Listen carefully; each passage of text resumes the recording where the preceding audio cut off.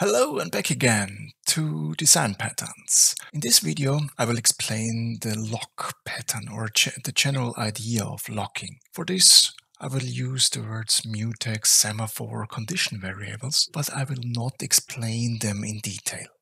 So why do we lock? The idea is to ensure mutual exclusive access to some resource. This resource can be a file, a common data store. This resource can be a variable which we want to change from multiple threads. To do this, we use locks. And these locks ensure that a specific critical section is only executed by a single thread. In the beginning of the critical section, we acquire this lock, and in the end, we release this lock again. Acquisition of a lock is only possible by one thread. We have several different variants of locks.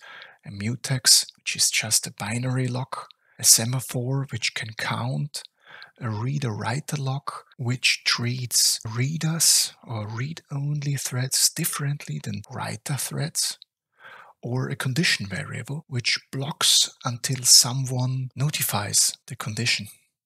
We use locks in the context of simultaneous access to resources. We have multi-threading or multi-processing, and we want to avoid conflicts. We want to ensure a sequence of access in order to stay consistent. So the forces are, we have parallel access to shared resources, so reading and writing.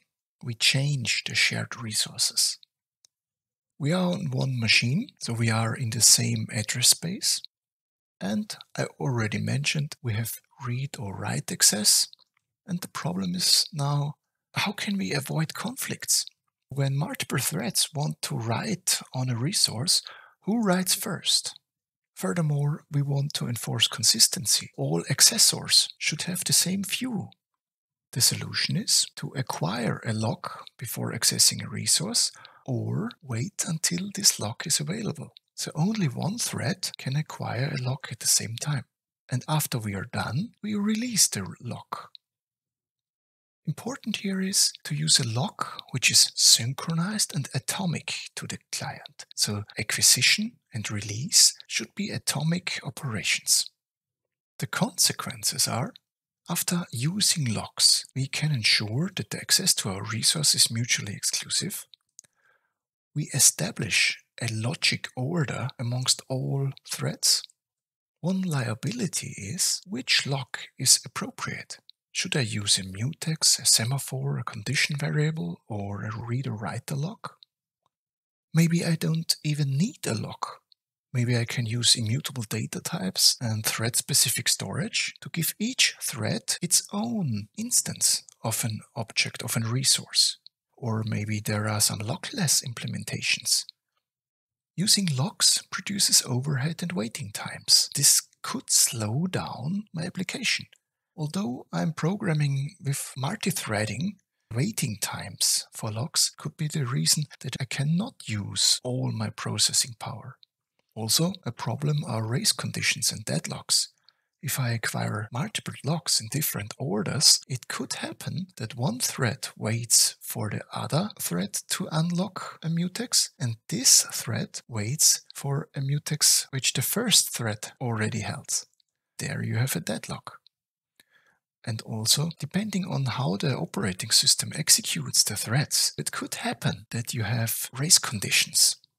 Situations where locks are not acquired in the right order or are randomly acquired due to the operating system, so you could run into some race conditions.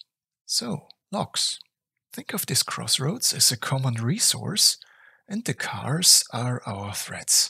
If we don't use lock, it could happen that they all access the resource at the same time and we have a problem.